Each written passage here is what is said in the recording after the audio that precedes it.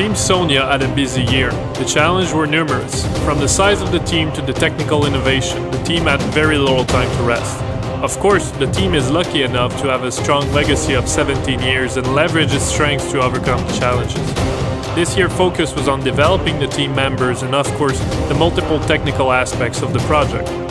The team is composed of 12 students and everyone has to work hard in order to push the limits of the submarine. This year, we've managed to put the crew back together with a lot of new members aboard that had to climb the steep learning curve that the project offers. Luckily, the solid foundation inherited from our alumni helped a lot.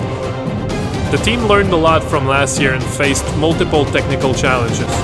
One of the major improvements was our new mapping system. These systems provide redundancy in our detection of the environment while also providing us with a way to rapidly identify the obstacles. Our interactions with the environment are now possible with both the cameras and the sonar, which improves our speed of detection while mitigating the risk of missing an obstacle. We believe that this will truly grant us an advantage.